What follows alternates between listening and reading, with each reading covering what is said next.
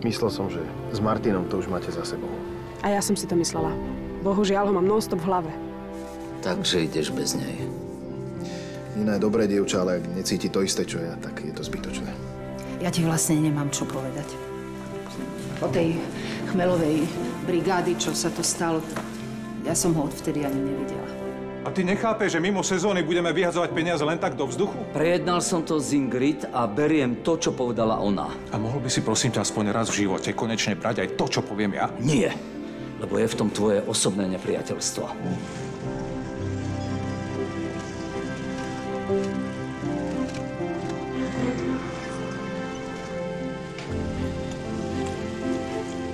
Musí vám stačiť, keď vám poviem, že šiel do Prahy a robí tam konkurs na zástupcu primára na jednej súkromnej klinike. Je tam za Alicou?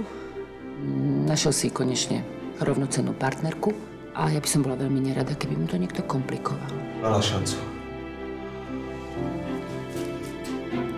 Pôjde do tábora pre utečencov. Ale veď tam zomierajú dospelí ľudia. Ako sa tam o seba postará malý chlapec? Dobre, tak kto sa bude o neho starať, ty?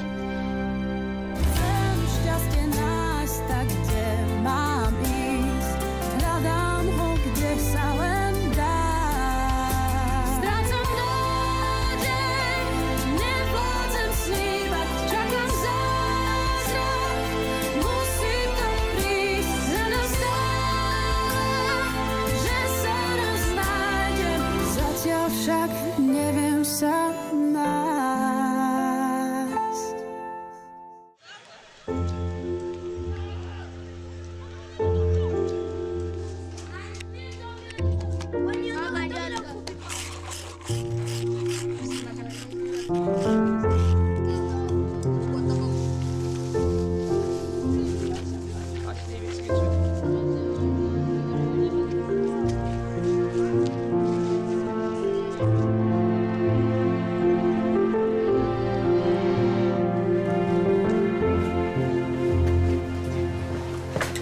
Martin.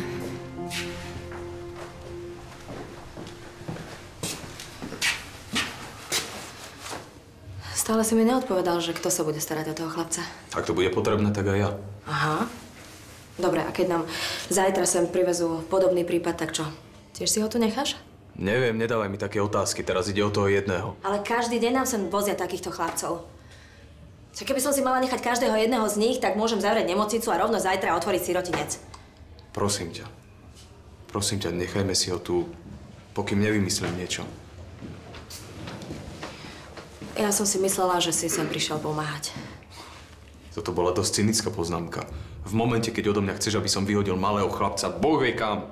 Ty si doktor a máš liečiť ľudí. Ty si nevieš ani len predstaviť, aký tu býva niekedy nával. Už mám predstavu, ako to tu funguje a klobúk dole pred tým, ako to tu zvládate, ale... Dobre, pozri sa, nech to znie akokoľvek tvrdo, ten chlapec by tu len zavadzal. Je nemysliteľné, aby tu zostal. Takže ty odo mňa chceš, aby som ho poslal na smrť. Martin, prosím ťa, nedramatizuj to. Veď má šancu prežiť. A to si ma fakt ukludnila. Nerozumiem, ako môžeš byť takáto cynická. Pretože možno práve to nám tu pomáha prežiť, vieš? A radím ti, aby si to zobral k srdcu. Pozri sa, mne to je naozaj veľmi ľúto, ale ten chlapec tu jednoducho zostať nemôže. Je ti to jasné?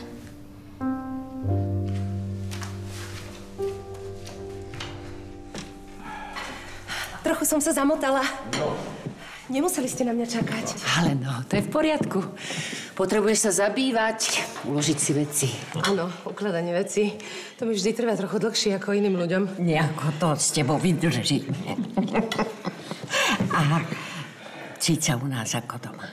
Babi, toto mi nepraj. U vás sa budem určite cítiť lepšie ako doma. Tak nech ti u nás doma aj chutí. Ďakujem. Naber si, Našla som v Martinovej izbe staré albumy a trochu som sa v nich hrabala. A pozri, čo som našla. Aha, stará fotka z chmelovej brigády. Dovolíš? Áno. August 1980. Áno. Zdá sa mi, že sme trochu zostarli. Mama mi takéto fotky nikdy neukazovala. Som nevedela, že bola takáto fešanda. Aha, bola. Všetci moji kamaráti chceli, aby som ich s tvojou mamou zoznámil. Ale Violu vtedy zaujímali viac knižky ako chlapci. Musela to byť veľká láska. Láska k socialistickej vlasti. Tak nám to vtedy vtlkali do hlav, ale na to si nemyslela. Nie. Myslela som na jej vzťah s mojím otcom.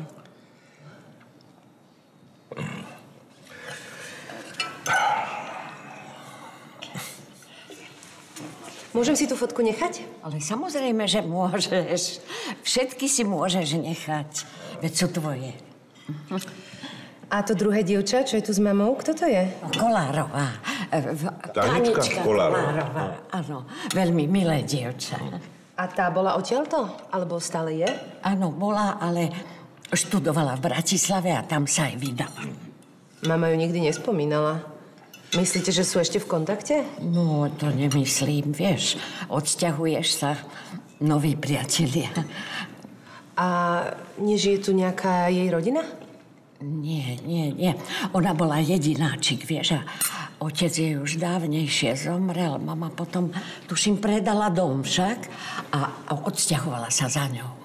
Ale bola to taká veselá kopa, si spomínala. Veľmi veselé dievčatko to bolo. Navystrájali sa všelijakých sprostostí.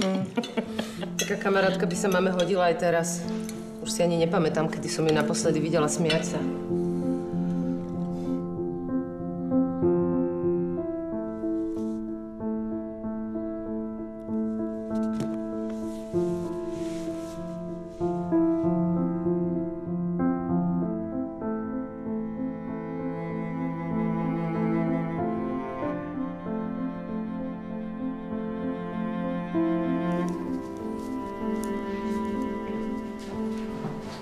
Dobré ráno. Ako to ide? No tak, ťažká noc za nami a ťažký deň pred nami. Ale vďaka, že ste prišli. A kde je ten chlapec? Tam. Môžem hádať, či má nejaké doklady? Klasika, ako vždy. Ale Ajša si mi vypísala papiere. Nech sa páči. Kolega vám ho odovzdá. Ďakujem.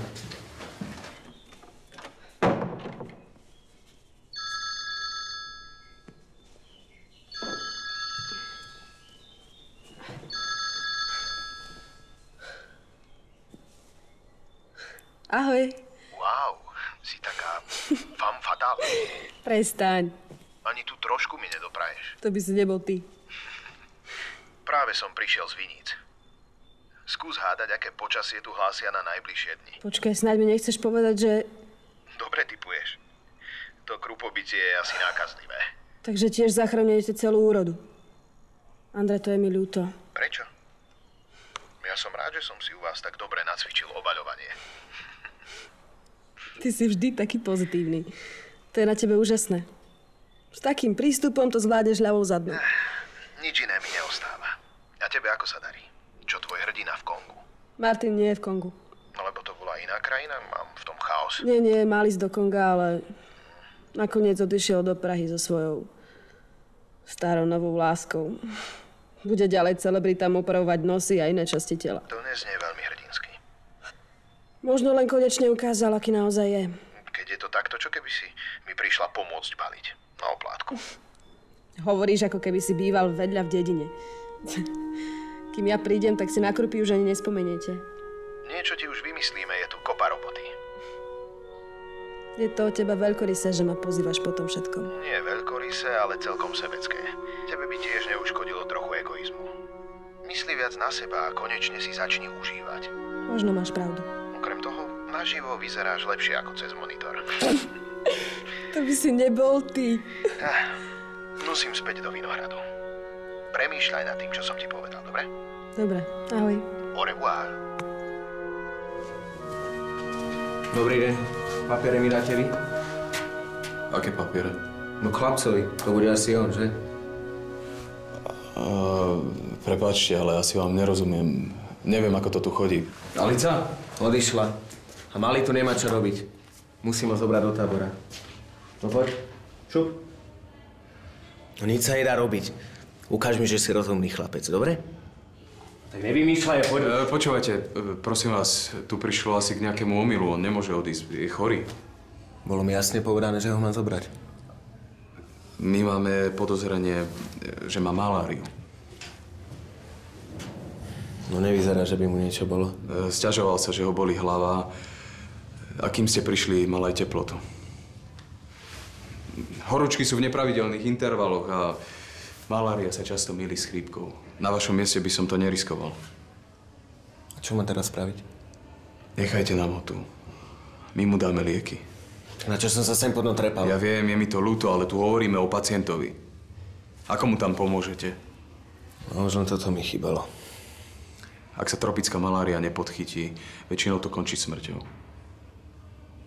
Ja si to zoberiem na zodpovednosť. Prosím vás. Dobré, ale na budúce ma zavolajte, až keď si budete istí. Jasné, samozrejme, už sa to nestane. Dobre.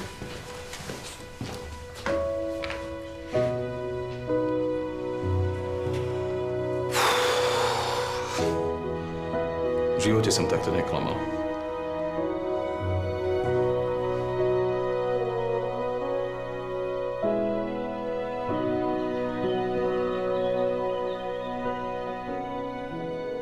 Jasno, nízka oblačnosť. Bez prehádok. No na dnes, ja som zvedavý na nasledujúce dni. Keby si sa pozrel pozornejšie, tak by si videl, že je to prognoza na celý týždeň.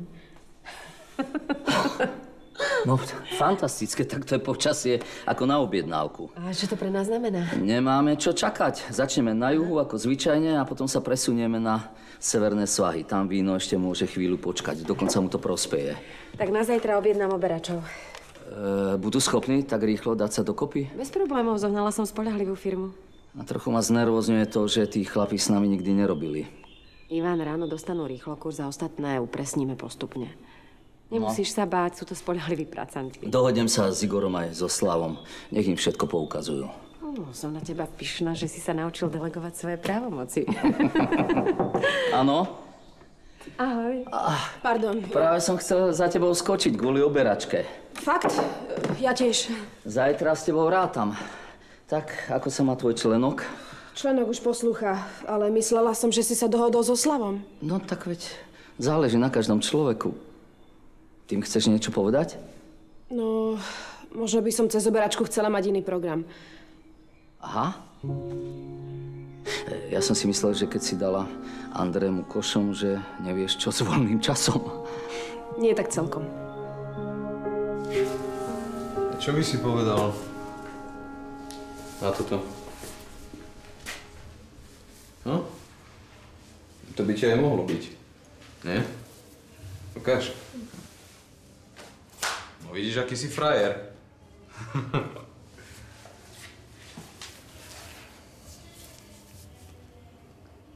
Comment tu t'appelles? Ton nom? Ja? Martin. Ty? Martin? Coffee. Martin, Coffee, kamaráti. Martin, Coffee. Kamaráti. Martin, Coffee. Kamaráti. Martin, Coffee. Kamaráti. Dobre. Daj ešte takto. Martin, Coffee. Kamaráti. Kamaráti. Rozhodla som sa ísť za Andrem. Takže si mu košom až tak celkom nedala. Hoci sme kamaráti. A kolegovia. Hej. A ty nie si ten typ, čo sa rozhoduje podľa toho, ako sa vyspí. Je to hlúpe však. Nie, som rád, že tam chceš ísť, len nedá mi, že prečo tak zrazu? Teraz som dohovorila s Andrem, čakajú krúpobytie, zachraňujú celú úrodu. Naozaj? No tak tomu musím hneď zavolať. Chcela som mu pomôcť, tak ako on pomohol nám. Ale tak to ti schvaľujem, veď všetci sme mu veľmi zaviazaní. Ale pôjdem tam sama však.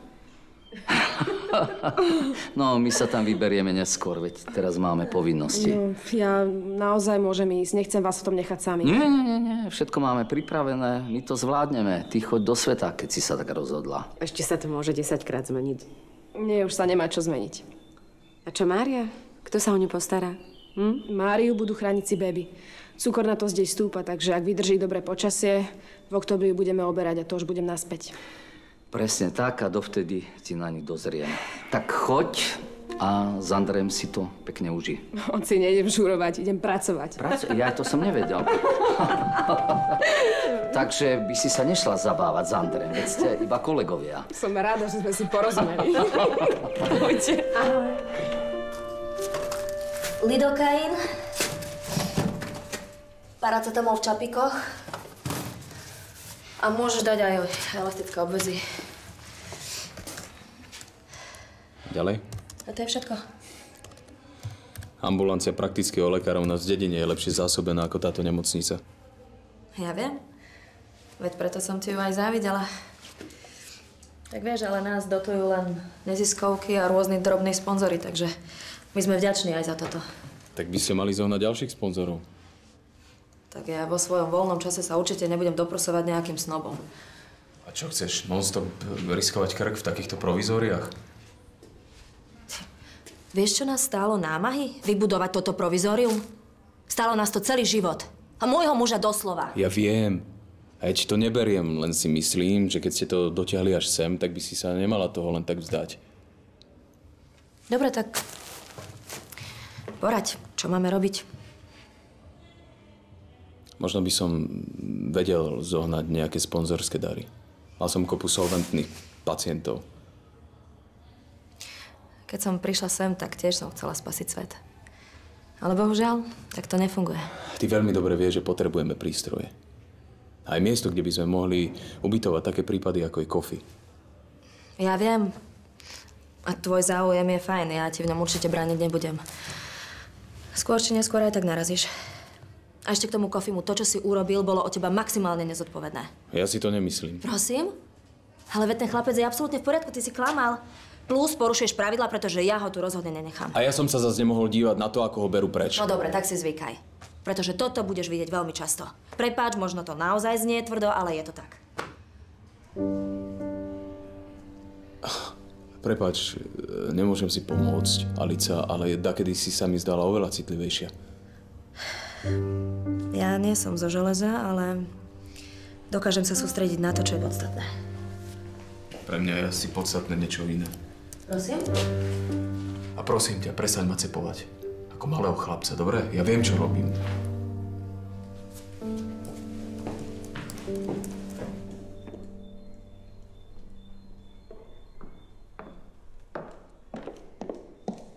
Lauri! Ponáhľaj sa, o minútku vyrážame. Počula som novinku o Francúzsku. Je to pravda? Už mám letenku. Ešte si musím vybaviť poistenie. Aha. No a kedy odlietaš? Dnes. No keď už som sa nakopla, tak to nebudem zdržiavať. Tak tomu sa hovorí rýchlosť. Na to musíš mať vážny dôvod. Andrej má problém s vinohradom. A otec súhlasil, že mu pomôžem. To je v poriadku. Ja len... Naozaj chceš Andrému pomáhať s vínom? Ty si myslíš, že by som vás tu nechala samých na oberačku? Ja si myslím, že je to celé trochu inak. Čo si od toho sľubuješ? Idem pomôcť kamarátovi. Okrem toho trošku vypnem a vyvetrám si hlavu. To je všetko. Ty si myslíš, že je to voči Andrému fér? A prečo by nebolo? Lebo ho nemiluješ. A on si možno bude na základe toho niečo sľubovať od toho. Andrej veľmi dobre vie, na čom je. Okrem toho, ja som ešte nič neuzatvorila. Nikdy nehovorím nikdy. Ja si myslím, že klameš samu seba a o Andrém ani nehovorím. Vôbec do mňa nevidíš. Netušíš, ako sa teším, keď už budem sedieť v lietadle. Ja ti to tak úprimne želám. Ale ja si myslím, že ti to nevydrží ani do pristátia. A vieš prečo? Prepáč.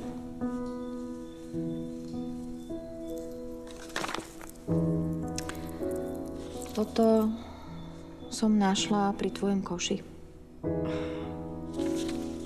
Vieš, kedy sa vyhadzujú dary od ex-partnerov? Keď pripomínajú lásku, čo ešte stále bolí. Ninka, ja ťa chápem. A ja Ja ti verím, že sa na Martina hneváš, ale ak ho naozaj nemáš rada, tak mu to teda daj sama osobne, keď príde domov. Nemusím čakať. Môžem ísť za ním osobne do Prahy. Čože? Do Prahy? Počkaj, on nie je v Afrike? Nie. Vrátil sa tam, kde mu je najlepšie. Zdvíha ľuďom sebavedomie a mňa adrenalín. Počkaj. Ja to nechápem, veď prečo by si vymýšľal, vieš to určite?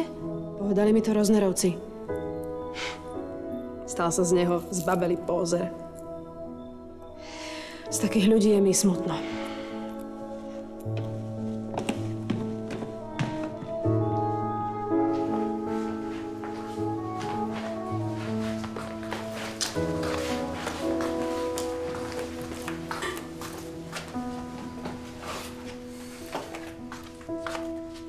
Krásna. Vaša žena? Nie, to nie je moja žena. Iba dávna známa. Môžem?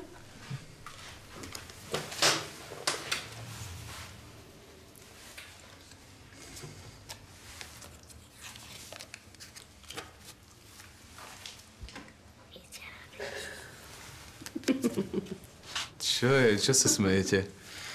Kofi mi práve povedal, že tá žena je dobrá čarodejnica. Aha. Tak povedzte Kofimu, že už je dosť starý na to, aby veril v čarodejnice. Tomu nemôžem povedať. Lebo Kofi by si myslel, že ste hlúpi. Pretože si myslím, že je to nezmysel? Ale u nás každý verí. Aj dospelý. Každý muž raz nájde svoju čarodejnicu. A čo robia také čarodejnice? Vedú ho, strážia. No a človek pre ne robí dobré, ale aj hrozné veci. Znie to zaujímavo, ale u nás žiadne čarodejnice nie sú. Napríklad aj pani doktorka Alica. Takú mala. V to verím. Ona je riadna čarodejnica. A jej muž mal. Ale u vás sa tomu hovorí inak. Láska. Kofi.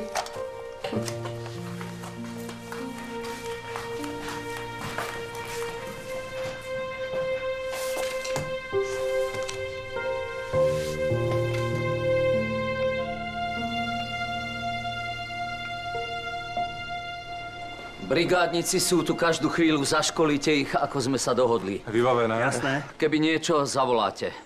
Hodím Ninu na letisko a hneď sa vrátim. Jasné, otec. Tak šťastnú cestu. Ďakujem. A nezmetkujte. Áno, šéfko. Čau. Čo si zo školky? Čo je? Sleduj, ako sa to robí. A zapisuj si. Pekný dobrý deň, prajem, Dorotka. Neviem, o čo vám dvom ide, ale nejde vám to. Už si videla nášho nového doktora? On už je tu? Od rána lieta po firme a zháňať sa. Mal prísť až o týždeň. Veľmi ti nezávidím, dievča. Ten doktorko vyzerá na fanatického sadistu. Strašne sa bojím. Možno to tu aj zabalím. Nie, to netreba. Stačil by ti taký urastený, švárny bodyguard, čo? Ako napríklad aj hľad tuto náš Igorko. Ja mám pocit, že aj on potrebuje osobného strážcu. Pekný deň. No veď ty sa dosmeješ, keď narazíš na toho uchyláka. Takto ti ďakujem. Teraz vyzerám ako úplný pako. Poďme radšej za tými brigádnikmi. Ale kašľať na brigádnikov. Chceš ju? Jasné, ale... No tak marš na pole, natrhaj nejakú zelinu a utekaj za ňou. Potom čo? Ale čo, potom čo, no. Hodí sa pred ňou na kolená a potom... No potom improvizuj. Ozvem sa ti, keď skončíš, dobre? A napí sa vody, aby ti prešla tá štikutka, hej? Čau. Ahoj. Dobrý deň. Ale. Vystrel. Nevedela som, že už chodíš medzi ľudí. Naši ma odhovárali, ale ja už som to nemohol vydržať. Nemôžem predsa celý deň sedieť na gauči. No ale nemal by si to s tým chodením preháňať. Máš pravdu, sám cítim, že už by som si mohol sadnúť. A nechceš si sadnúť so mnou na kávu? Rada by som, ale musím ísť na pojednávanie. Áno, viem. Martin podal trestné oznámenie na Roba. Ale bohužiaľ dnes nepríde. Viem. Nina mi povedala, že odišiel. Je mi to veľmi ľúto, ale všetko sa zbehlo nejako veľmi rýchlo. No, ja teraz ale nemám dôkaz, že Robo je naozaj agresívny. Tak pôjdem svedčiť ja? Ty? No, tiež mám k tomu čo povedať. To by si urobil? Ale samozrejme, pôjdeme na súd. Ale to od teba nemôžem žiadať. Musíš sa šetriť ešte. Prosím ťa, mne je úplne jedno, či sedím doma na gauči alebo na súde niekde na lavici, nie? Pôjdem s tebou na súd. Tak, ďakujem.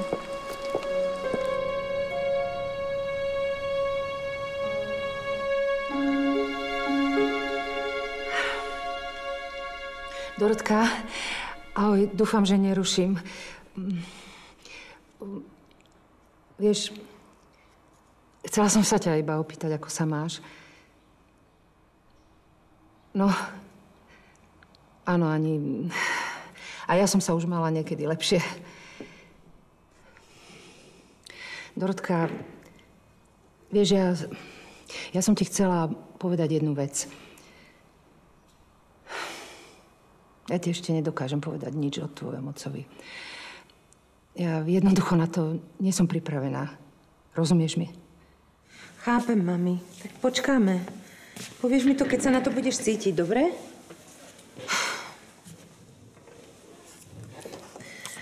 Pokúsim sa byť trpezlivá.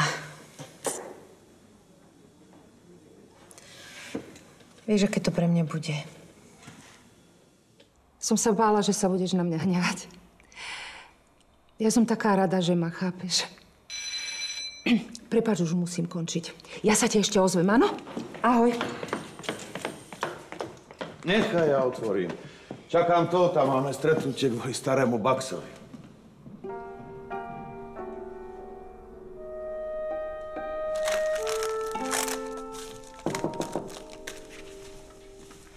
A moment. Ďalej.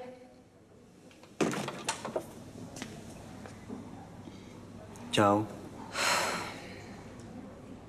Dorotka, mohol by som ti vysvetliť, čo sa stalo? Teda nestalo, ale... Vypadni. Potrebujem len minútku. Potrebuješ sekundu na to, aby si vypadol. Prosím ťa, Dorotka.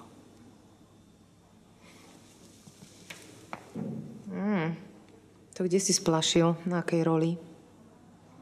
Čo mám ešte urobiť, aby si ma vypočula? Mám si pre tebou kľaknúť na kolená? No, to by mohlo byť zaujímavé.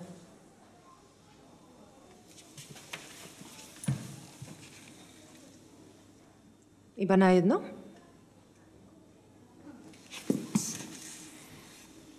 Tak. Vypočuješ ma? Nie. Dorotka, prečo mi to robíš?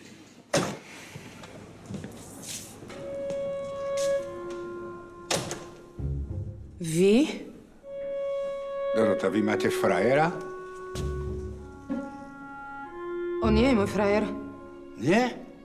No, tak to je všetko potom po starom.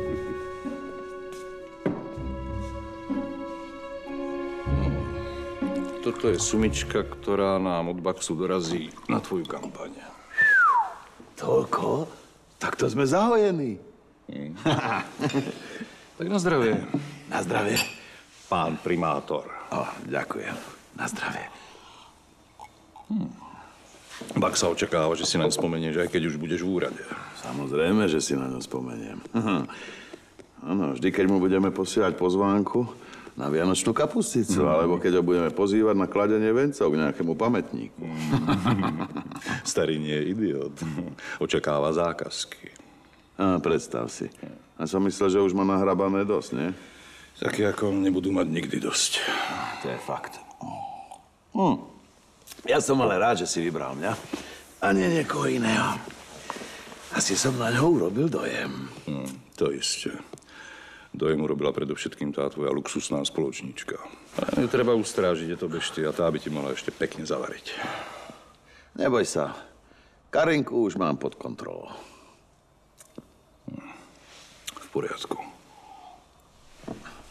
Dám ti ešte jeden? Nie, ďakujem. Máme tu už len jednu vec. Akú? Niečo treba posunúť aj tomu tvojmu farárkovi, aby to nezabudol spomenúť vo svojej nedeľnej kázni. No, neviem, či to s týmto novým farárom bude až také jednoduché. Budeš si ho musieť zazichrovať. Služobník Boží na našej strane, to je 90% úspechu. Amen. Chcete mi povedať, že vy ste náš nový doktor? Ordinovanie s vami, Dorotka, mi už chýbalo. Aj mne. Strašne. Toto snad nie je pravda. Toto je nejaký zlý vtip. Máte smolu. Kvôli vášmu obvineniu zo sexuálneho obťažovania nemocnica so mnou nepredložila zmluvu, manželka ma opustila a tak som skončil tu, v tejto diere. Nevyzeráte, že by vám to nejak extra prekážalo. Ambulantný život môže byť niekedy vzrušujúci. Nie? No ale hádky bokom, ideme na to. A tento tu, čo tu pred vami kľačí, keď to nie je váš frajer? To je pacient. Pacient? A vy takto bežne vozíte po 4? No, seklo ho. Totálne, absolútne. No, akorát mi ukazoval, že ako a bum. No tak to budeme musieť pánovi pacientovi pomôcť. Au. Vydržte. Au. No tak toto je veľmi zlé. Dobre, že ste prišli. Na toto zaberú iba obstreky. Kam? No hádajte. Do Lugate.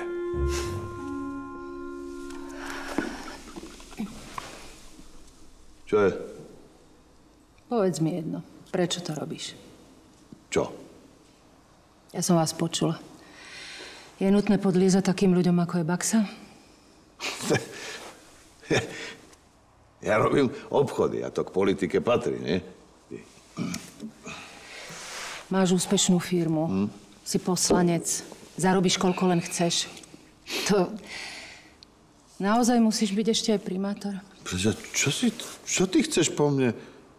Kto sa ťa čo pýtal? Vieš čo, ja len nerozumiem, prečo sa správaš takto nechutne. A počúvať za dverami, to už je veľmi chutné, no. Tak ja som išla okolo, niečo som zachytila. Niečo som zachytila, áno, určite ty. Miro. Čo? Miro, ty si nebol vždy takýto. Dobre, urobil si nejaké chyby, ale kto ich neurobil? Teda, rozprávať sa s tebou, to je fakt, ako by som sa rozprával s modlitevnou knížkou, prepáč. Ale ja ti chcem pomôcť. Ja už som ti povedal, akú pomoc od teba potrebujem. Prehovor farára, trošku zalobuj, no, aby mi pomohol. Ja som ťa poprosila, aby sme tieto témy už neotvárali. A čo je na tom ťažké? Čo je na tom ťažké povedať mu, aby tvojmu manželovi pomohol? A teď nakoniec ste kamoši, ne? Počúvaš ma, ty vôbec, čo ti hovorím? Počúvaj, ty len moralizuješ a hráš sa na svetu, no. To je všetko, čo vieš. Iba strácame čas. Obidvaja. Tak mi aspoň porad. Počúvaj, akú taktiku mám na ňo použiť, čo? So starým to išlo ľahko, ale tento... Ja neviem, čo s ním, povedz. Nie je ti zo seba zle? Vieš čo, staraj sa o svoj žalúdok. Daj mi pokoj s tými tvojimi svetuškárskymi rečami. Napočúvam sa ešte dosť. Ak mi nepomôže s farárom, tak sa s ním budem musieť kamarátiť ja. No. Sestra, dezinfekcia. Nezdá sa vám, že niekto klopal? Počkajú. Toto je dôležitejšie. Urobím vám kávu. Mali ste dnes už kávu? Čo sú toto za otázky teraz? Niečo som vám predsa kázal.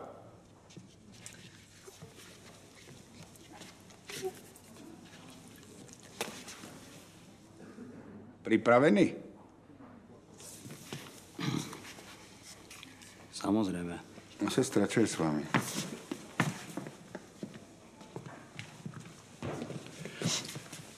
Bude to bolieť.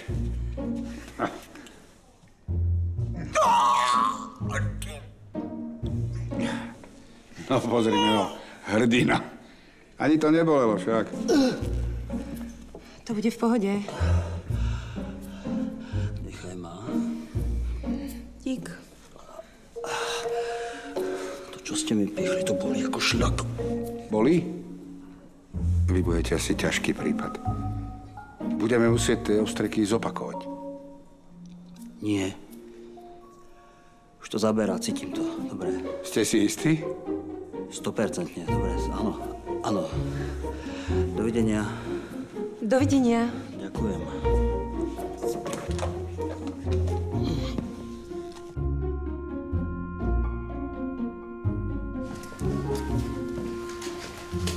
Chcela by som ťa zobrať do misijnej nemocnice.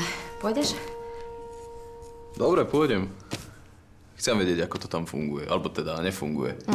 Bez komentára, áno. Poslali pre nás už aj auta. Na tej ceste je lepšie ako to naše. Už teraz? Áno. Nebolo by lepšie, keby som tu zostal, keby niečo. Ale nie, ja ťa chcem zoznámiť s tými lekármi, ktorí tam pôsobia. Sú tam aj Slováci. Tak s nimi sa môžem zoznámiť hoci kedy. Potrebujem teraz lieky a všetok materiál. Ja dúfam, že mi vôbec požičajú. Neboj sa. Ajša sa tu o všetko postará. Aj s kofím. Že kofí? Jeep je tu. No, tak poď. Dobre. Kofí, poď. Ale aký kofí? Na to zabudni. Tá cesta je nebezpečná, Martin. Ja si ho nezoberiem na triko. Kofí. Musíš tu zostať. Dobre? Nie, Kofí. Musíš tu zostať. Dobre, ja sa hneď vrátim. Dobre? Dobre, hneď som späť. Zatiaľ mi postav lietadlo. Dobre?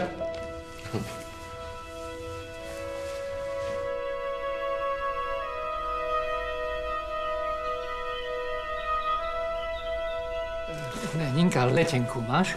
Dostaneme na letisku. Naozaj? A pas si nezabudla? Stačí mi občiansky a prestaň ma znervozňovať.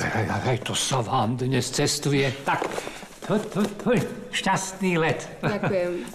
A nie, že tam budeš smútiť. Poriadne si tam všetko vychutnaj. Budem sa snažiť. Ale no, hovoríš to nejako smutne. Všetko prejde, to chce čas. Musíš sa pozerať dopredu a neotáčať sa za tým, čo bolo. To si povedal pekne. Budeš mi chýbať. Poď sem. Veď nejdeš tam na rok. O chvíľu sa vrátiš. A keď sa vrátiš, nech ťa vidím takto usmiatu. Dobre. Ahoj, detko. Pápa, Ninka.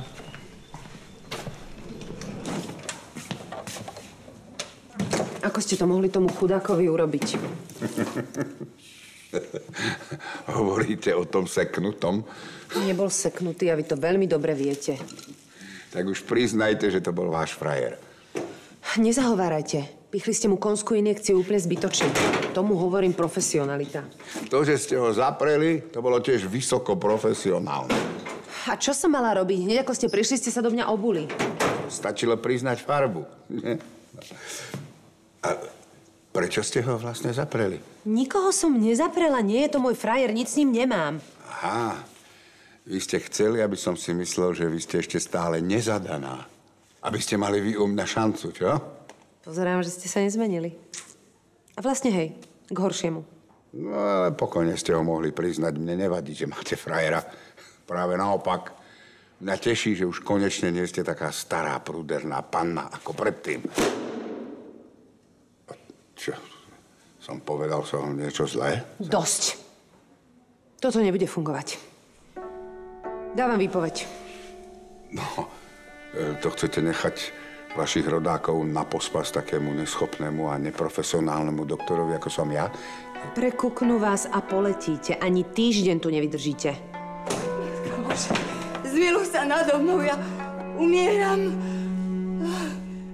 Tak dúfam, že všetko pôjde hladko. Posledné roky sme totiž spolupracovali s overenými brigádnikmi. Počkáme ešte chvíľu na kolegu a potom sa hneď presunieme do Vinice. Zdravím. Igor, no čo je s tebou? Kde sa toľko flákaš? Chlapi už čakajú iba na tvoje inštrukcie. Počúvaj, Slávo, ty láskavo na mňa ani nehovor, dobre? Čo je? Čo sa stalo? Ja ti veľmi pekne ďakujem za tú tvoju romantiku. Cerus. Poľné kvetiny, vyznanie lásky na kolenách. Ty, tu máš výsledok, ty kokos. A čo ťa Dorota nakopala?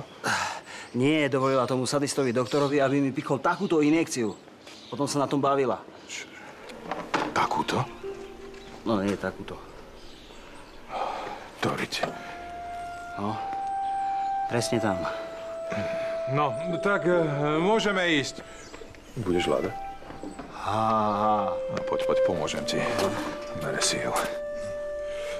Prosím vás, ukážete mi ešte raz, kde vás to presne pichá. No, tu. Neukazovali ste predtým na opačnej strane? Ale ja už ani neviem, ako sa volám. Nemám zavolať sanitku? Zavolajte mi pána farára, toto je koniec. Celý život sa starám o druhých a mne nemá kto pomôcť. Ale prosím vás, hlavu hore. Viete, koľko takýchto infarktov som ja už vyliečil? No, ako urológ určite. Bez komentára, áno? No, teraz použijeme tie najmodernejšie metódy, hej? Ale čo chcete so mnou robiť, veď ja mám infarkt. Ale bude tu ticho, prosím. Ale... No, lebo keď vám toto nepomôže, tak už je aj pán farár zbytočný. Teraz si zapcháme uši. No. Otvoríme okno. No. A je po infarkte. Toto nie je možné. Takto zle mi ešte v živote nebolo. No, niekedy sa človek berie príliš vážne a navymýšľa si kopec hlúposti. A v skutočnosti sú to zarazené vetry. Že sa nehambíte. Sestra, poviete mi, prečo by som sa mal hanbiť? Tak, nech sa páči, náš milý pacient. Teraz mi povedz, kamarát, ako pôjdem oberať takto zmárovaný. Nehovor mi, že ťa zloží jedna injekcia. Chod si dať pichnúť takú jednu injekciu, môj zlatý. To sa vstrebe, budeš v pohode. Ty kokos, ja ti takú jednu vstrebem. Môžem sa rovno hodiť na marotku. No tak sa na to pozri z tej lepšej stránky. Všetko sa vyvíja správnym smerom. Hej, áno. Doteraz ma Dorota nenávidela. Odteraz nech budeme ešte aj na smiech. Au! A vidíš to? Aj ty sa mi smieš, kámoš. Nie, sľubujem ti, že odteraz budem už len 100% vážny. Aha. Dorota síce bola urazená, ale teraz ju to prejde. Začne ťa ľutovať. To určite už ju vidím. Igor, veď uvažuj. Všetky ženy milujú, keď môžu niekoho zachraňovať, nie? Hneď som tu. Kam sa trepe, Slavo? Idem pre tvoju sestričku snov. Počúva, nič nevymýšľa, ja už mám pokrk celej Doroty. No tak ma zastav, ty Lazar. No, ty, stojte, au. Ozaj a trochu sa navoňaj aspoň pod pazuchami a hoď na seba niečo, nech vyzeráš k svetu. Ty Slav.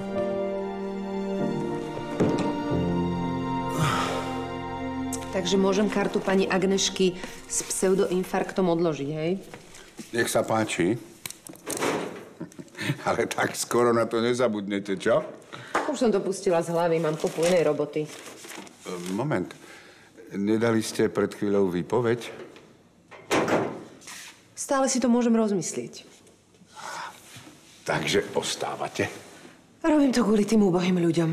Nenechám tu vaše moderné metódy bez dozoru. A rozhodli ste sa veľmi správne, sestra.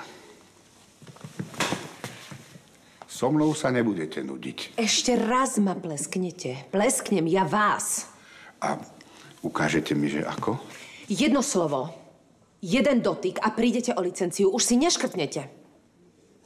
Ja vám dávam čestné pionierské, že už vás nikdy neudriem po zadku a ani sa vás nikdy nedotknem. Ale neproste ma, keď to na vás príde. Môžem vám ponúknuť bábovku? Nie, ďakujem. Ďakujem, nezdržím sa toho. Mám ešte stretnutie v škole. Nechaj, tak ja to urobím. Ďakujem ti. Chcel by som tu založiť futbalový klub. Nehovorte, ale toto je výborný nápad. Ako by som vám mohol byť ja nápomocný? Môžete trénovať deti. Ak pravda, viete hrať futbal. Tak samozrejme, niečo si ešte pamätám. Ale myslím si, že by to malo mať takú väčšiu úroveň. Profesionálnu trošku možno aj. Čo by ste povedali na to, keby sme postavili futbalový štadión? A na čo štadión? Ešte tu nie je ani klub. A chlapcom bude stačiť na trénovanie ihrisko hore nad pekárňou. Len tam treba nasiať novú trávu. Ale aj tak si myslím, že keby sa staval futbalový štadión, dalo by sa viac ušetriť. Ušetriť? Z rozpočtu na futbalový štadión by sa dalo ušetriť aj na iné investície, napríklad na farské. Alebo aj vaše súkromné. Miro, prosím ťa. Počkajte, toto ma zaujíma. Celkom nechápem, čo by ste z toho mali vy. Ja? Ja samozrejme nič. Iba dobrý pocit, že robím niečo pre ľudí. Pekné. Ďakujem. A prečo si myslím, že teraz ešte príde nejaké ale? Nie. Žiadne ale nepríde, pán farár. Iba taká maličkosť. Potreboval by som predtým, aby ma veriaci volili. No a v tom by ste im mohli poradiť vy ako ich duchovný. To je lákavá ponuka. Má to však jeden háčik. Aký? Môjmu nadriadenému by sa to určite nepáčilo. Prosím vás, veď on o tom nemusí vedieť.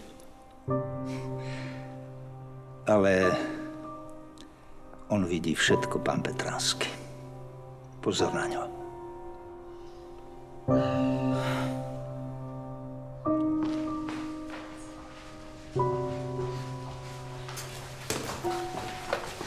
No, čo sa deje, Ajša?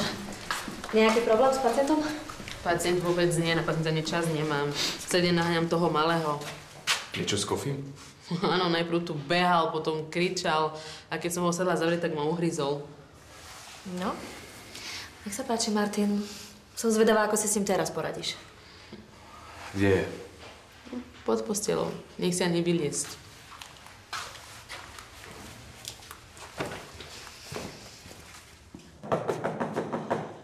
Ale... Musím vyrobiť cedulu s nápisom neklopať. Ďalej!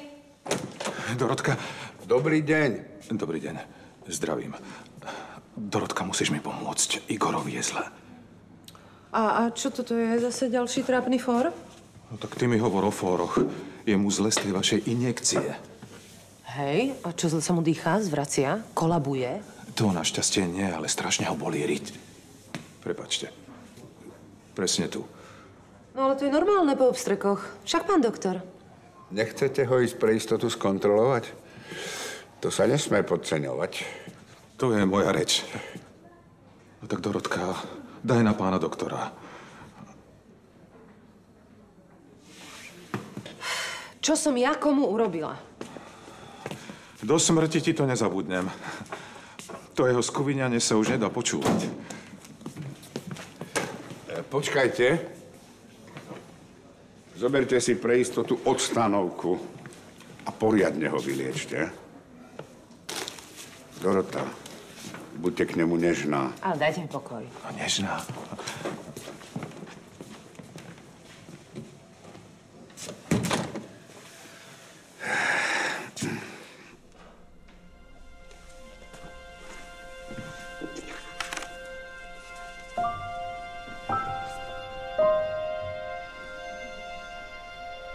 No, toto čo má znamenať?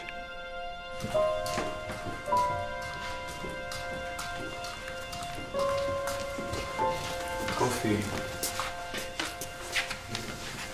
Poď von. Čo sa mu stalo? Neviem. Kofi. Kofi, Martin, kamaráti. Nie? No. Kofi, aj Ajša, kamaráti. Dobre? Kofi, aj Alica, kamaráti. Dobre, poď von. Kofi, poď von.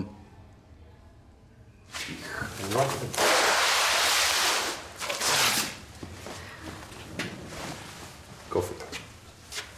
Počúvaj. Musíš počúvať Ajšu. Áno, je to pre mňa dôležité.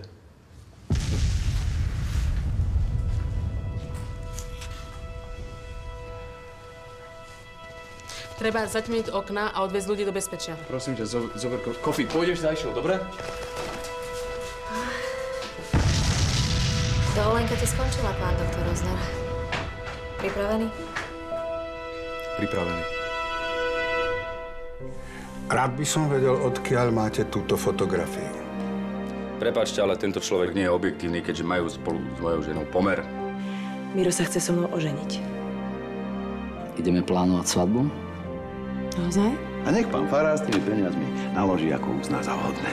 No, tak ja viem, odo mňa ich už asi nevezme, ale vy si rozumiete. Dáš mu ich ty. A ja to tu mám veľmi rád. Ale už ma tu asi nič nedrží.